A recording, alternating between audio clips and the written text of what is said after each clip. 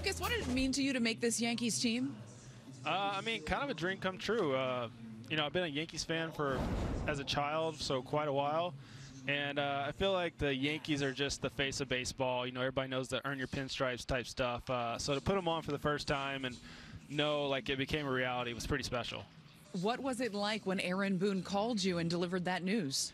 It was pretty emotional. I've been waiting for about 4 or 5 days because they kind of told me they didn't know yet, weren't really sure. So, I had my whole family here, and it was kind of like, when are we going to find out one way or another? So it was good that everybody was here. We got to celebrate together and kind of live it together. What type of a stress is that when you're waiting to find out whether or not you're in or out?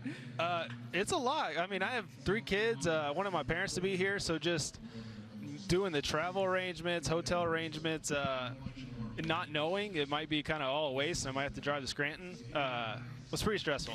Now, you mentioned that you were a Yankees fan growing up, a Cowboys fan as well, and I noticed on Twitter you actually made a mug back in the day, maybe manifesting this moment.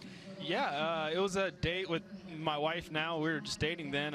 Went to one of those pottery decorating places, and I kind of put in all my colleges, high school, and I put Cowboys and Yankees on there because they were my favorite teams. And somehow the mug has made it this long.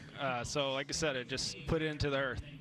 It's pretty cool stuff. Now, you haven't thrown a pitch on a Major League mound since 2015. What do you think it will be like when your number is called in that bullpen? I'm kind of hoping I don't think about it. I'm sure there's going to be some nerves, but I'm sure once I get that first strike over the plate, it'll all be gone and just back to pitching and trying to get the guy out. You were really a strikeout machine throughout spring training. What do you think led to all your success? If anything, I'm just different than the average player now. Everybody kind of sees 97. I obviously don't throw that, so maybe I just throw too slow.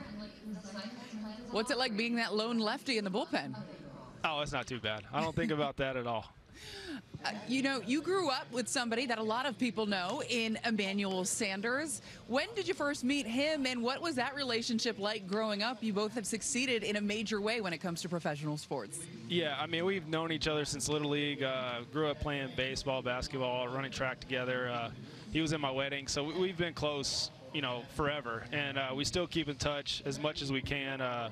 We've done rehab together, just a little bit of everything. So we've always supported each other from a small town, and we know how special it is graduating together and making it to the top level. What's one thing that you want them to know about you?